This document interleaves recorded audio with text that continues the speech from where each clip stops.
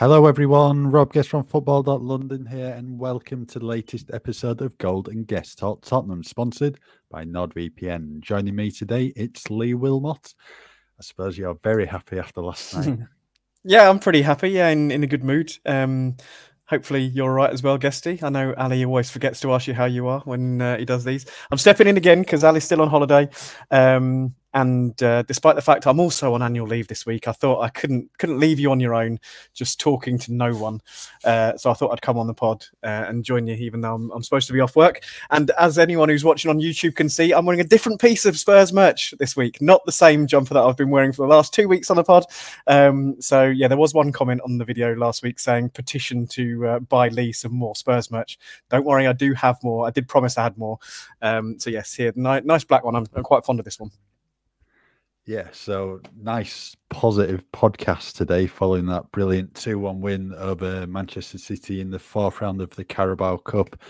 Timo Werner getting a much needed goal early on in the contest, Pat Matasar scoring, and then Matheus Nunes reduced the deficit for City just before half-time, but they couldn't get another one, and Spurs have gone through to the fifth round of the competition. Manchester United next up in the fifth round. That is week commencing Monday, December the 16th.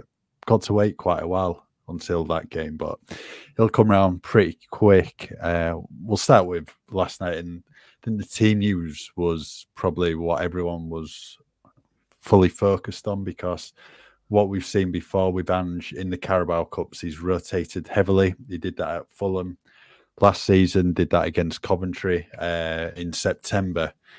But it was one of these where you don't want to make too many changes coming up against City. And I think the thing is, no one knew how City were going to line up, because Pep had said previously wasn't going to waste energy on the competition, probably going to give some of the academy players a game. And I think there was a tweet before the game from this Man City fan account basically saying that Guardiola's team is basically to thank Tottenham for helping them win the league last year. So you think, oh, it's going to be like a load of kids. But then it wasn't. It was really, really strong, even though the likes of Erling Haaland and a few others were left out. But with Ange's team, I mean, pretty much what we expected, I guess. Yeah, I think, first of all, the Man City team, when I looked at it, when the teams came out last night, I thought that's a strong back line. But then the rest of the team, you kind of felt there were gaps there and opportunities for Spurs to get out. But if Spurs are going to get at Man City, you felt like they needed a little bit of help in the back line. And I looked at the Pep's defence and thought, oh, he's gone quite strong there. But yeah, with Spurs team selection, I thought it was quite clever from Ange, really. He's made 2 or 3 changes. And so it looks like he's given some players, Archie Gray at right back, for example. Dragusin's come in at centre back. Timo Werner's got a start on the left-hand side of the front three.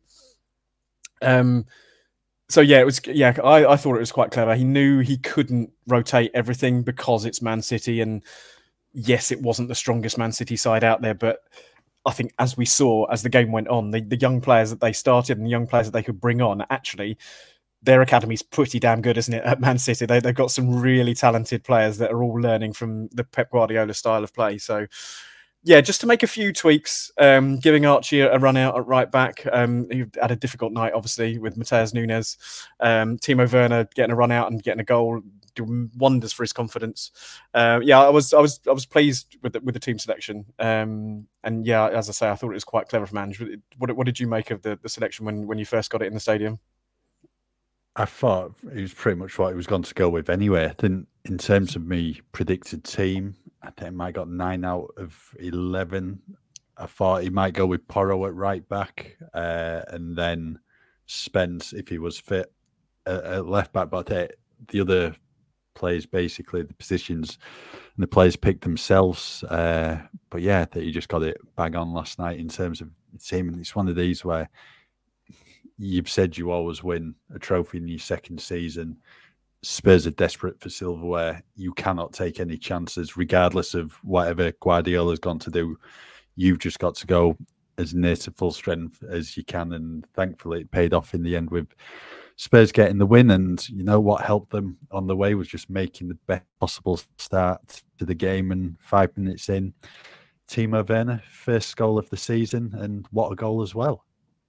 Oh, it was brilliant to see him score that, and the kind of smile on his face. He's always quite an upbeat, smiley person anyway, isn't he? He's kind of, you see him in social media videos and stuff like that. So it doesn't feel like he's lacking in confidence when you see him kind of away from the football pitch sometimes. But then you see him on it and doesn't hit the back of the net when he should do. But yeah, what a tonic that'll be for him for moving forward. He needed that, and almost got a second in the second half as well when he was played through. And I looked at it and thought, oh god, it's another one where he's missed and he should have scored. And when you're 1-on-1, you have to say you should score really. But he was so close with that as well. When you see the replay from behind the goal, it was millimeters past the far post. And yeah, you can argue that it's millimeters too wrong. Essentially, he should have scored because it's 1-on-1. But yeah, I thought he did well last night. And to get that goal, yeah, the confidence should be flowing through him. You might have expected him to put that second chance away, given he'd scored the one in the first half, but not quite the way with Timo Werner, obviously. But hopefully we'll see him pop up with a goal.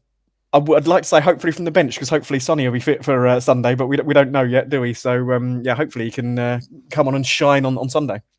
Yeah, Timo in his interview with Spurs Play after the game was saying now he's hoping to score many more goals for Tottenham, and hopefully that is the case. And yeah, he did admit it's been a tough few weeks, but one thing that he has continued to do, even if he is missing those chances, is making those runs into the box, because I think he said it'd be stupid not to stop doing that, because then you're just not going to have those openings on goal. And it was the finish of a player who was high in confidence, not someone with dwindling confidence. It was emphatic. It gave Ortega no chance, but I mean, that was such a good move, and that all came from Spurs playing out from the back. It was Romero and Dragusin just taking the time on the ball, waiting for the gaps to open up. Then I think it was Archie Gray played it down the line, and Brennan Johnson with a brilliant flick to release Dane Kulusevski. And as good as Werner's goal was, that pass from Kulusevski was something else. Just put it on the plate from a really hard ball to make as well, just to play it across the edge of the area, and just to be basically pinpoint precision for Werner. With his wrong foot as well. Yeah, to hit it first time. So I thought, looking at it, Rico Lewis might end up getting on the end of this, but perfection. And yeah, what a finish from Werner. And I think the celebrations said it all, basically, because literally all the team came over to him. I think he's quite clearly a popular member at Tottenham, and everyone's quite clearly been willing for him to score these chances. It's not happened, but yeah, really great to see. Unlucky with one in the first half as well, when he gained possession outside the box, shot straight at Ortega, but the one in the second half, as you said, that was just like millimeters away. You can't usually tell how close it is on the normal TV angle, but when it showed it from behind the net, yeah, inches away from hitting the tag. And I mean, that was superb play from Dom Solanke as well. Just really good hold-up play and a good through ball, and he just used his pace to go through, and a bit of a tight angle, unlucky. But that would have just capped off a brilliant night for Werner if he'd managed to get that one. Do you know one thing I liked about his goal, actually? If you watch it back, you kind of he stops just slightly to sort his body out, to make sure he can get onto it first time and kind of use his body to guide it into the far corner of Ortega's net, essentially. You look at it and think, oh, that's maybe someone who's a bit hesitant. But what he was doing, he was getting his body in the right position to finish that our first time. So it was really good to see. And yeah, I think that's the one thing you think about with Timo Werner, isn't it? As long as he doesn't have too much time to think about something, he just walked onto it and hit it. And once he got his body right, perhaps he had a little bit too much time with that second one. He didn't need to go high into the top corner for that. He could have gone low across Ortega into his near post or his far post. And there was another opportunity in the second half that when it was Dejan Kulusevski, when he cut in from the right and shot that Ortega saved going into the far corner. As Kulusevski was running across halfway with that, I thought, go on, ping this like you did with the first goal, ping it across for Werner on the left-hand side. He chose not to, and had a good chance himself in the end on his left foot, which Ortega did well to save, obviously. But you do wonder if he put that across for Werner in like he had done with the first goal, he might have scored a second there as well. Yeah, I think with that one, he basically had to play it across straight away. The fact that he took a touch and two, the other defenders closing in, that means Solanke and Werner, you're just not going to get the ball to him in that situation. And it was a good save from Ortega. I think Kulusevski did the right thing in that situation after initially taking the touch. That probably limited his options. But Spurs did have that really good spell, literally just after half-time with those Werner and Kulusevski chances. But even though they missed them, thankfully, it didn't prove too costly. And one thing that, you know, was a bit of a scare immediately after the goal was Micky van der Ven going down with an injury. He was competing with Savinho, Man City's right winger. Van der Ven left back last night due to a bit of a change of the back line. I think Destiny getting a well-earned breather on the bench. Ben Davies probably viewed as a centre-back now. I think it's fair to say that's where the vast majority of his football's coming, and Jed Spence not available despite returning to training this week. So Van der Ven, it was 12 minutes on the clock when he came off, and he was absolutely gutted to be coming off the pitch. You could tell it just by his reaction. It looks to be a serious hamstring injury. Pulled his shirt over his head when coming off. You could just see the tears starting to form. And that Bissouma recognised that his teammate needed consoling, so he left the bench and, you know, gave him a hug and walked down the tunnel with him. And Ange was asked about him after the game, says, yeah, it basically looks like a hamstring injury. Don't know the severity of it now, but Ange will be speaking to the media on Friday, and I think hopefully things will become clear, and fingers crossed it's not a serious one. So you just don't want to be missing such an influential player. How long was he out last season? Can you remember? Start of November, wasn't it? So a similar time, and he came back early January. Was it Manchester United away, or maybe the week after? Yeah, it might have been. I'm just going to look on Transfermarkt. Are generally pretty good with their injury history and tell you how many games players missed. So November 6, 2023 until January 1st, 2024. Missed 12 games, apparently, for Spurs, according to Transfermarkt. Yeah, well, I think the good thing is now Spurs have sufficient cover at centre-back. Yeah. You've got a really good player in Radu Dragusin to come in, who was excellent last night, and we'll move on to him in a bit. But yeah, certainly a blow to be losing Van der Ven. Yeah, as you say, he looked absolutely devastated. And when you see a player reacting in that way, you know it's bad, don't you? Really, you know. Well, the player knows in himself that there's something wrong. Looked okay when he was sat on the bench afterwards. Didn't obviously got his thoughts together and kind of gathered himself essentially. So hopefully it's not a 12-game missing spell like last time. But with hamstring injuries, you never know, do you? They can take a while, and yeah, he'll be a massive loss. But as you say, an opportunity for Radu Dragusin to step up and prove his worth essentially under Ange Postecoglou, isn't it? Yeah, definitely. I suppose in terms of Van der Ven, these are the injuries you don't want him to be getting, just because of his attributes, and his pace is a key part of his game as well. And I think Ange said towards the end of last season he'd not use Van der Ven as an option at left back because of the previous hamstring issues and the pace. That's just the main, key area of his game, and you want to avoid any more issues. And yeah, it's just an unfortunate one, but gives Radu Dragusin a chance. I was going to say 12 minutes into playing him at left back again, it's happened. So Ange, stop it. Just stop it. But yeah, as we're saying, Dragusin last night I thought it was brilliant at the back. Certainly one of the standout players, and he was really good against City at home last season in May when he was needed at centre back. The regular minutes he wants haven't been there for him since he moved from Genoa. He's gone from being a regular in Serie A to playing a bit part role. Didn't help himself with that red card against Karabag in the Europa League, which meant he missed out against Ferencváros. But despite his lack of minutes, you couldn't tell he was rusty at all last night. It was a really dominant display at the back, and a number of important headers, a number of important tackles. And there was one header early in probably midway inside the first half when City looked to attack down their right. Dragusin got a header in just in front of Guardiola's bench.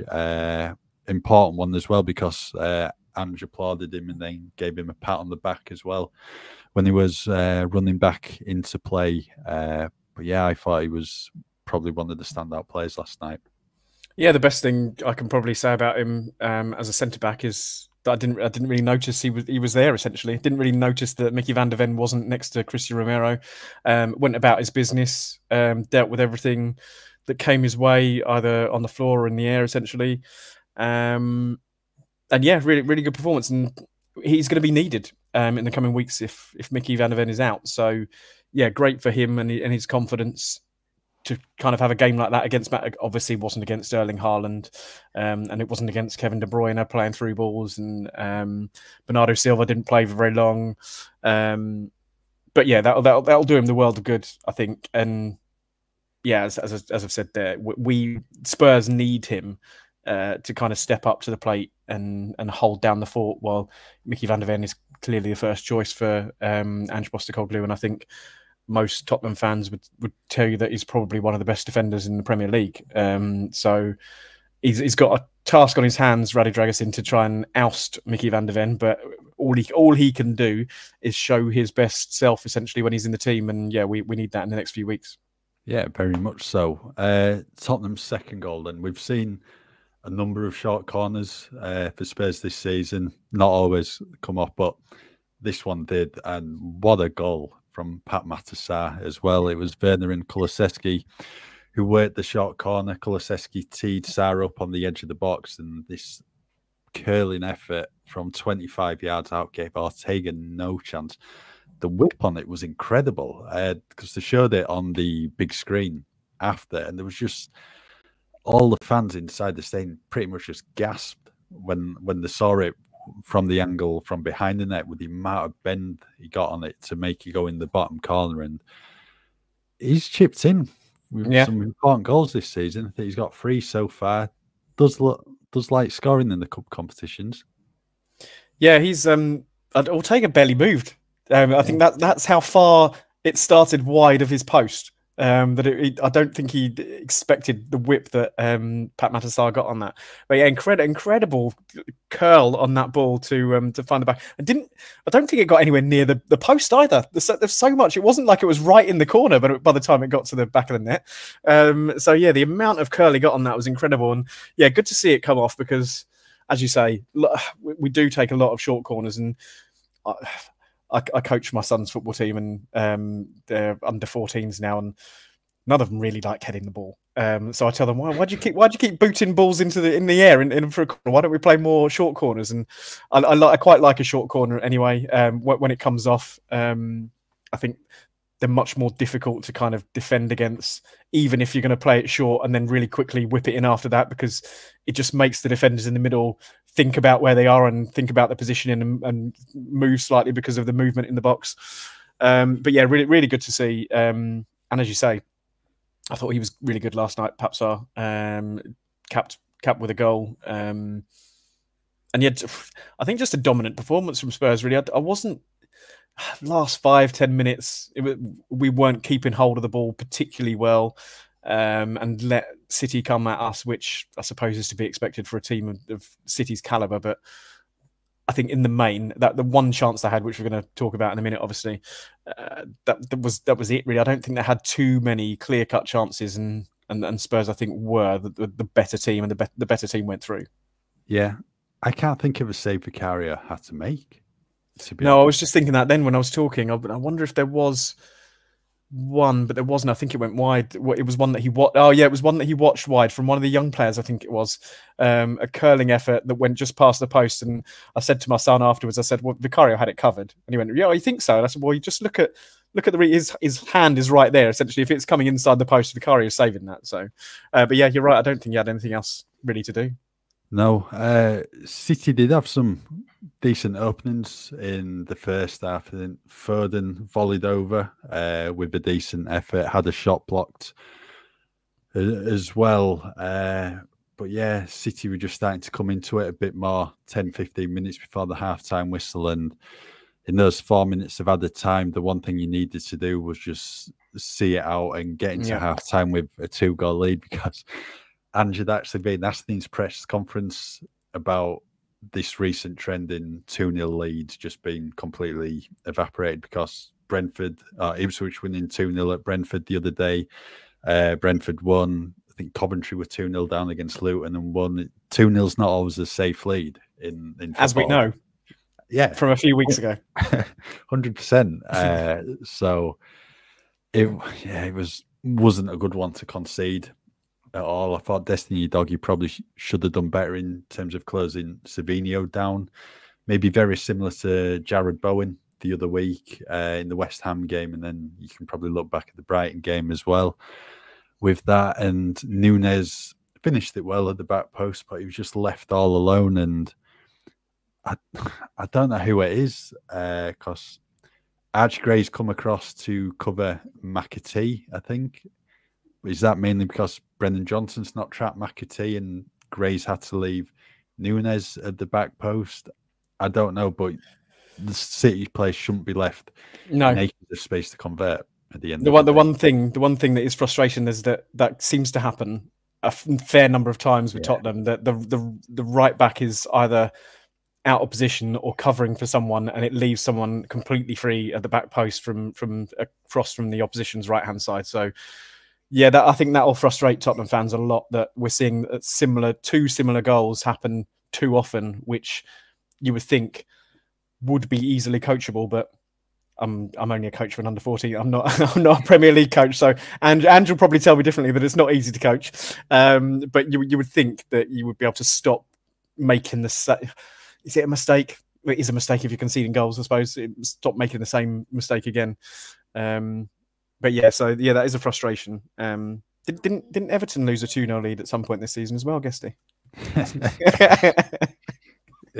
Yeah, we'll swiftly move on. Yeah. That does not need talking about.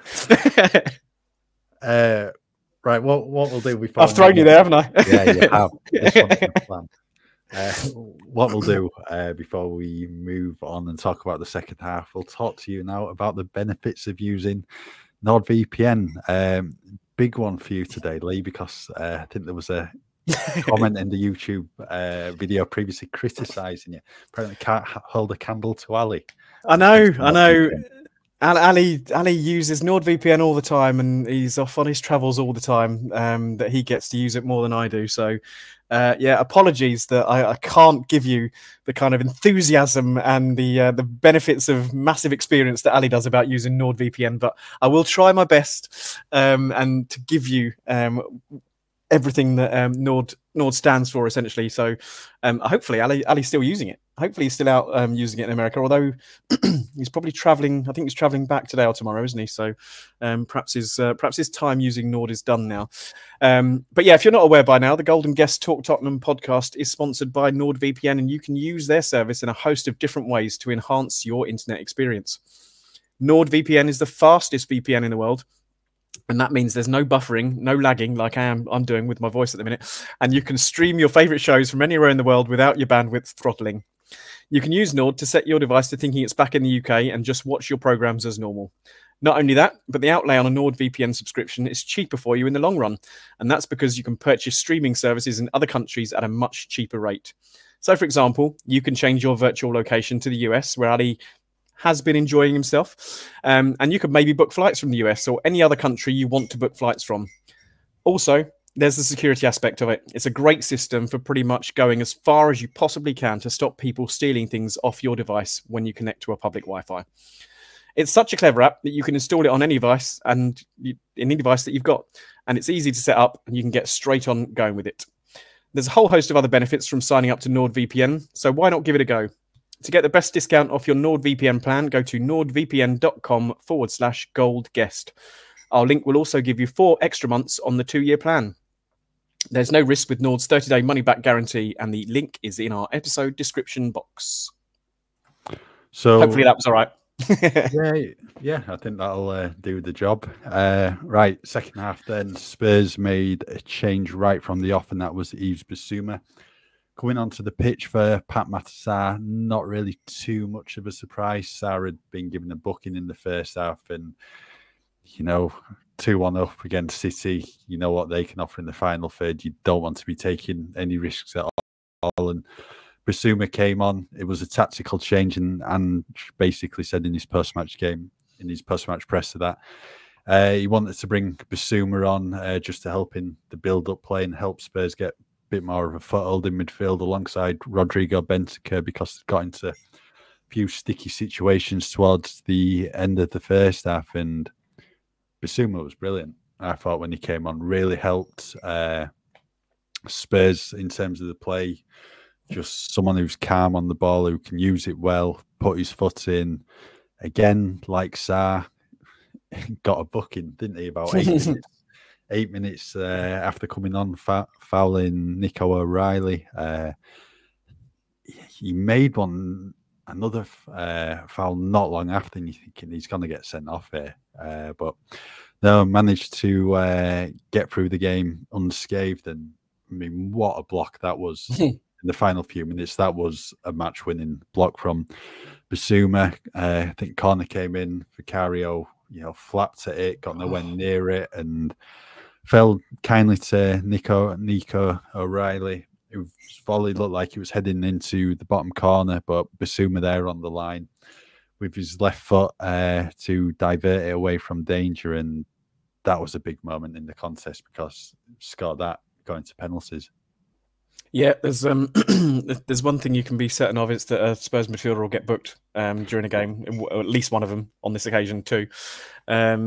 And yeah, we were going to talk about Basuma, and just reminded me of Vicario in there. And I was having a conversation with my wife, and she was going, "Oh, he's such a good keeper, isn't he?" And then 2 minutes later, randomly comes for a corner that he was never going to get to. And I don't know what he was doing. But yeah, you have those little moments with Vicario, and you have those little moments with a lot of goalkeepers, to be fair. He's not the only one that's guilty of doing things like that. But yeah, he is an incredible shot stopper at the very least. Perhaps a little bit of work needs to be done on his crosses. But yeah, Basuma on the line, incredible block. And you saw what it meant to him afterwards as well. The kind of there's lots been made about defenders celebrating blocks and celebrating tackles and stuff like that. Which, why not, really? I don't. Why wouldn't you do that? We celebrate goals, so why not celebrate stopping goals like he did? And yeah, that was exceptional and essential at the same time, because yeah, it would have gone to penalties. Yeah, what a block! And I'm a big fan of Basuma's anyway. I think he has the potential to go missing in games, but yeah, I thought he was excellent in the second half yesterday. Yeah, he was, and so was Rodrigo Bentancur. He was steady away once again. I thought he was really good 6 days ago against AZ in the Europa League, and just carried on from that performance. Just the calming influence in the middle of the pitch, just uses the ball really well, puts his foot in. Yeah, he's been a bit unfortunate for him. Again, it's just been a bit of a stop-start season. He seems to be in the team 1 week and then out all of a sudden. But you can just see how much of an influence he can have in the middle of the park when he's on song. And I thought he was really, really good. What did you make of Archie Gray's performance last night? Yeah, it was tough for the young lad, wasn't it? Mateus Nunes obviously got a bit of a point to prove, because he's not been getting in Man City's first team. So had to kind of make do with sitting on the bench under Pep Guardiola. But yeah, we know he's a quality player. And yeah, he's kind of shown it at Wolves, and is trying to kind of force his way into Pep's thinking at Man City. So I think we're always going to expect a big game from him last night. And yeah, Archie had his work cut out, I think. I don't think he always got the help that he needed from Bren Johnson last night. And the three in midfield obviously they're not tasked with coming over to kind of help the right back, essentially. But yeah, bits and pieces of his game that I liked last night. I like how calm he is on the ball. I like how he likes to get forward and likes to play a pass inside, or wants to take a 1-2 essentially, and get things moving on, get things on the front foot. But yeah, right back against Man City. Not the strongest Man City, let's say, obviously, but right back against Man City in his first season in the Premier League, it was never going to be an easy night for him, I don't think. And I think he gave a reasonable account of himself. But as I've said on here before, and as you guys have said, I'm sure he would be preferring to play in that central midfield position rather than covering at right back, just because that's where he's covered before, and he's happy-ish there. I think he would prefer to be in that central midfield position. Yeah, he's probably played the vast majority of his career, or professional career, as a right back since he broke through at Leeds now. But yeah, a bit of a baptism of fire for him last night, coming in against the Premier League's best. I think Núñez has had a bit of a tough time at the Etihad since he's moved from Wolves, but I think in recent weeks he just looks a lot better, seems to be playing a bit more. I think it was him who set Haaland's goal up the other day against Southampton as well, and he was really impressive. He's a tricky player. He's got bags of pace, and he would just seem to be skinning Gray time and time again in the first half, and it was really tough for him. But I think, as you mentioned, the good thing is Archie just carries on, and he's always calm on the ball, and he'll look to just make use of the ball in the best way possible, won't lose his head. And I thought it was a lot better in the second half, certainly more composed. Again, used the ball really well, helped Tottenham mount some attacks down the right flank. And again, as Andrew said, you want your players to be exposed to these maybe difficult moments and see how they react, and that's only going to benefit them in the long run. And I think last night's performance will help Archie become a better player, because again, the vast majority of his football's come in the Europa League this season. It's minutes here and there in the Premier League coming off the bench, so to get full 90 minutes against a really good City team, not full strength City, but still some really good players in there, I think that's only going to help him going forward. So I think everyone probably would just like to see him play in central midfield at some point in that number 6 role, but that's always going to be difficult when you've got players such as Rodrigo Bentancur and Bissouma ahead of you in the pecking order. But I think he'll just be grateful for the minutes in the Tottenham shirt, because it is a big jump going from the Championship to the Premier League, and he's only 18 years old at the end of the day. So I think last night will certainly help him going forward. The thing with last night is, like, the occasions where he did get forward, if a move then broke down quickly, he's having to kind of chase back really quickly against another team. Might not be able to get the ball moving as quickly as Man City do and get kind of focus on that the area that's kind of been the hole that's been left, essentially. So yeah, I did notice a couple of times when he's got forward and we've lost the ball, he's having to then kind of track back quickly. He wants to get forward. It's an Ange Postecoglou system. He's seen what Pedro Porro can do from right back in an Ange Postecoglou system. I think he was desperate to kind of make his mark and push, like Pedro does, push into that central midfield area, which is where he naturally wants to be. Just couldn't really do it against Man City last night, I don't think, really. No. We've mentioned Bissouma. I think all the subs more than played the part last night. They really made an impact. I thought Ben Davies was good at centre-back alongside Radu Dragusin. Romero. There was one moment where he left the ball across the box. Just, I think it was Davis that completely left it, and then someone else behind him left it. I'm like having kittens sitting there thinking, well, someone get rid of it. Yeah, it was a bit of a strange sub. I think one no one expected as well, taking Romero off. This was about 8-9 minutes into the second half. Ange was asked about him in his press conference. Basically said Kuti was a bit tired. We think he said tired. It could be tight. There's been this situation already this season where we don't know if it's tired or tight, but basically he was saying he contemplated changing him at half-time, but after losing Micky, he didn't want to lose another centre-back. Romero said he was okay, but his gut feeling was there's no point taking a risk with him, so take him off, bring Ben Davies on. And Davies did well in his game time. I thought Romero was good as well when he was playing, and it's just probably the right decision at the end of the day. We saw it 12 months ago, Spurs losing all the influential players all in one go, and that's the last thing you want to happen last night, to lose your 2 first-choice centre-backs. Yeah, exactly. Micky van der Ven likely to miss this weekend's game against Aston Villa, given how he looked when he came off. As you say there, the last thing you want is for Christian Romero to be injured as well and going into a game against Aston Villa, which given Spurs' form in the Premier League so far this season, is a pretty crucial game against a team that you would expect to be challenging for the top 4 places coming the end of the season, like they did last year.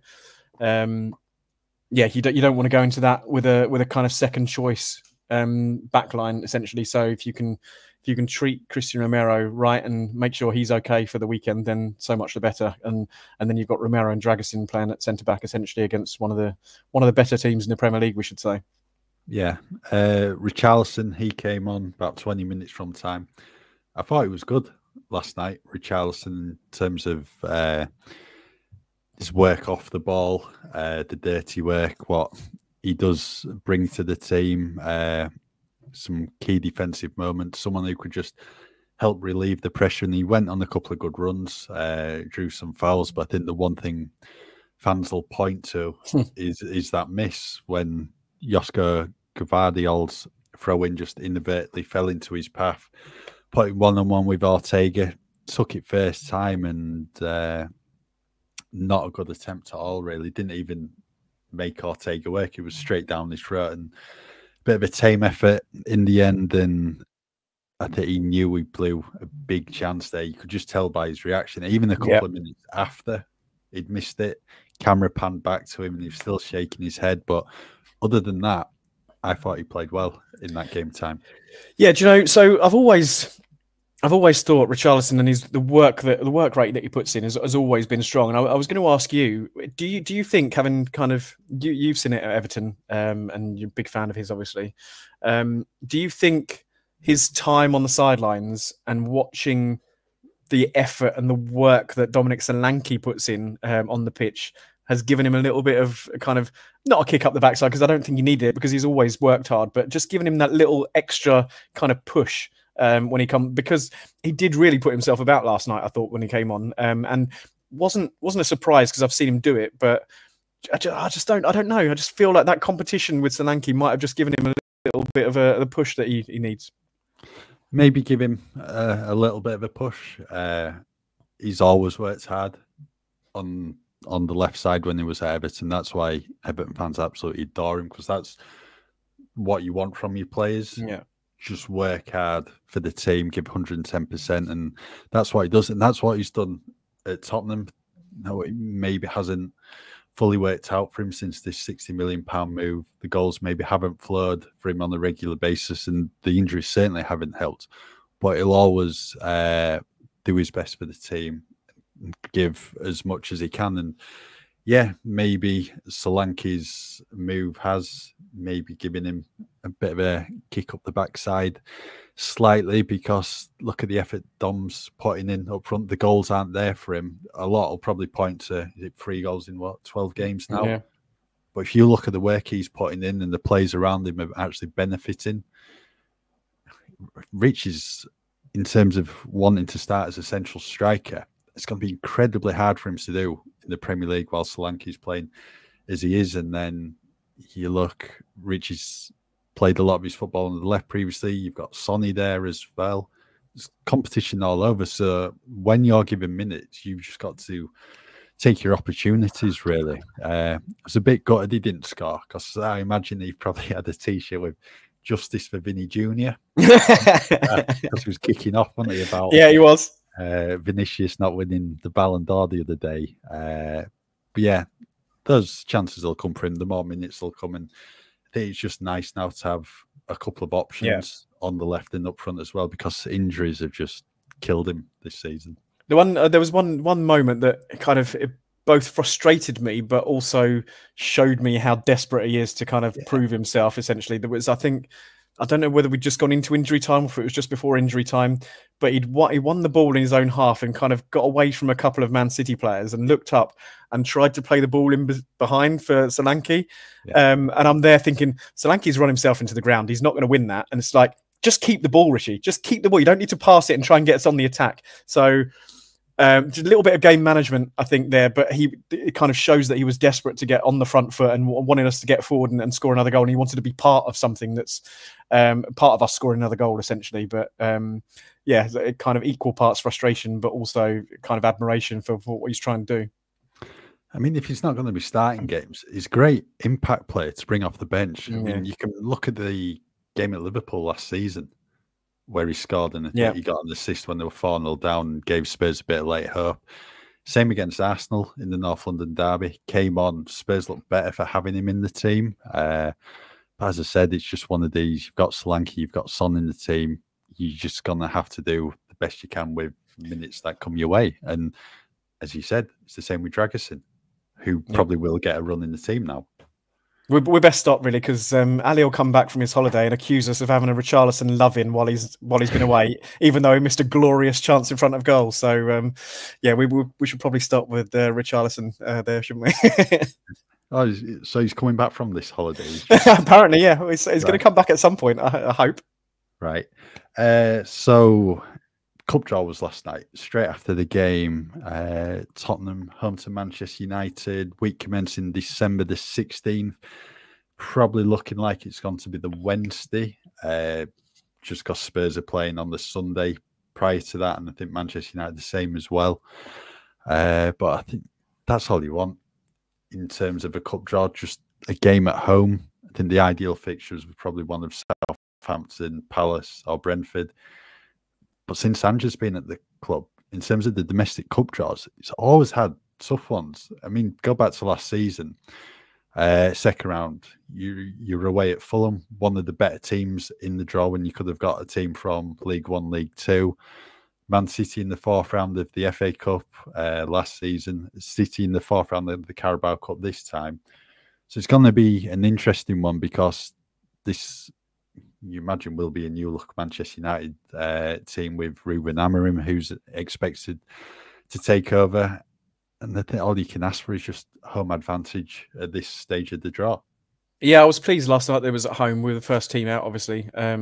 And then when I saw it as Manchester United, I was thinking, well, Liverpool are in there and Arsenal are in there, and Newcastle probably would have liked to avoid as well. So yeah, thinking Manchester United is not too at home, given how we performed against them a few weeks ago, obviously in the Premier League. And then you kind of flip and think, well, they're going to have a new manager. It might be a completely different Man United team and one that's kind of rejuvenated. But then I flipped again today, essentially from last night, and looked at it and thought, well, they're struggling a little bit in the Europa League. His kind of raison d'etre will be to get them up the table in the Premier League and focused. The Europa League, they'll want to improve on that, so they'll use a strong squad in the Premier League and a strong squad, you would think, in the Europa League. They might rest a few players, and he might not take the Carabao Cup quarterfinal as seriously as some other games around that sort of time, because December is a busy month for all clubs in the top flight. So, but again, as I say, I've spoken a lot about thinking about Man United there. I don't really think we need. As you say, we're at home. I think we're a better side than Man United. So, if Ange plays a similar sort of team, gives a couple of players a rest and gives a couple of the likes of Archie Gray an opportunity, Lucas Bergvall perhaps, and Micky Moore coming off the bench last night, a little bit of an opportunity. I don't see why we should fear playing Man United at home in the quarterfinals, really. And then you're really looking to get to a final, aren't you? If you can come through this, you're kind of semi-final away from reaching Wembley, which we're, as Spurs fans, have been waiting for a long time. Yeah, and let's be honest, United aren't going to come to Spurs and play. It's a really tough draw for them. So the other ties, it's Arsenal, Crystal Palace, Newcastle, Brentford, and Southampton, Liverpool. So some really strong teams in there because I think it was last year was Chelsea against Borough in one of the semi-finals and Fulham, Liverpool in the other one. So yeah. The three teams I said there that I really wanted to avoid in the quarterfinal will be the ones that are waiting, I imagine, in the semi-final. I can't see Brentford beating Newcastle at St James's Park. I can't see Southampton, even though they're at home, beating Liverpool. And Arsenal at home to Crystal Palace should be a win for them lot down the road. So yeah, it could be quite a good semi-final lineup, really, providing Spurs get there. Otherwise, I'll have no interest in it whatsoever. I mean, if you're going to win the trophy, you're going to have to beat the best at some point. Exactly. And Tottenham, pretty tough run so far. City United next up. It's going to be a good one. Got to wait about 6-7 weeks for this one to come around, but it'll come around pretty quick. Next up, Villa on Sunday at Tottenham Hotspur Stadium. Villa shock exit last night in the cup. Everyone would have probably had them down to beat Crystal Palace at home, but in the league they're going well so far this season. Bit unfortunate last weekend with Bournemouth scoring a late equaliser at Villa Park, but they seem to have just carried on the momentum from last season, going strong in the Premier League. Unai Emery's formed a really good team in the Midlands, and you'd expect them to be challenging for the top four once again.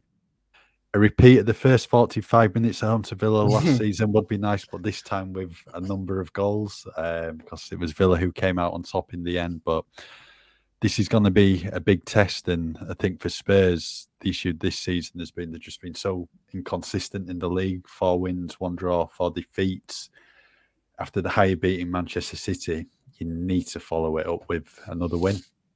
Yeah, they're not just going well in the Premier League either. They're kind of the top of the Champions League phase as well, aren't they? Which my wife was stunned by when I mentioned it last night. I think her response was, "What, above Bayern Munich and Real Madrid and that lot?" I was like, "Yes, Aston Villa have 3 wins from 3." So yeah, it's not going to be easy. Unai, I've got a lot of time for Unai Emery. I thought he was a little bit harshly treated by Arsenal, although looking at Arsenal now, they will say that it was the right decision. But yeah, I've always liked him as a manager. Always done. How many Europa League titles did he win? Crazy amount, wasn't it? A lot. Yeah. So yeah, he's got Villa playing. Rightly, deservedly beat us to 4th place last year, I thought, in the end.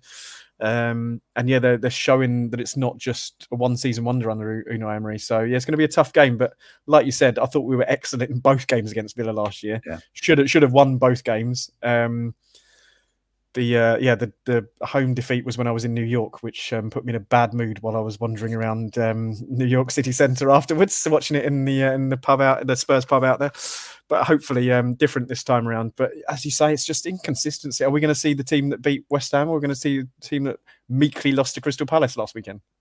Yeah, hopefully there'll be a bit of a boost on the injury front with Son coming back. That Ange said he's pretty much getting there, and we're just going to save him for this weekend rather than rushing him back and putting him in against City. Ange will be speaking to the media tomorrow at 1 p.m. So we'll hopefully have a fresh update on the latest with Micky van der Ven and whether Son and Jed Spence will be back in the squad.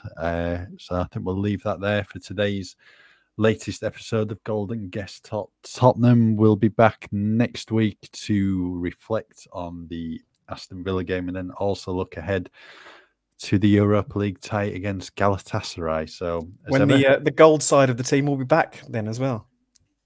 Yeah, so we don't need to rename the pod. I think we'd have to if it kept going. Yeah. Right, we'll be back next week as ever. Thank you for listening in, and just keep with us at Football.London for all your latest Tottenham news. To get the best discount off your NordVPN plan, go to nordvpn.com/goldguest. Our link will also give you 4 extra months on the 2-year plan. There's no risk with Nord's 30-day money-back guarantee. The link is in the podcast episode description box.